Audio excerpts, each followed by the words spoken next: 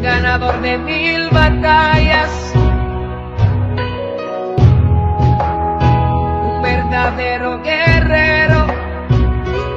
And I'm just saying, this is probably what your underwears is gonna look like after eating a 5-layer beefy burrito from Taco Bell.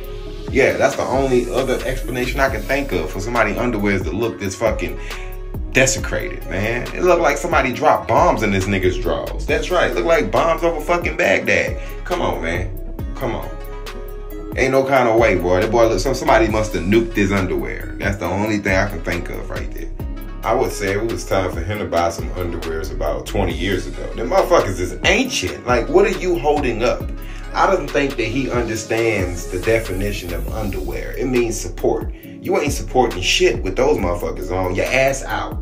That's all I'm saying. Your cheeks is in the wind. That's right. Ain't nothing catching shit back there, homeboy. Yeah, man, you just got an elastic band around your ass at this point. That's right. That must be Calvin Klein's first fucking pair right there. They don't cost that much, man. I don't care what kind of budget you on.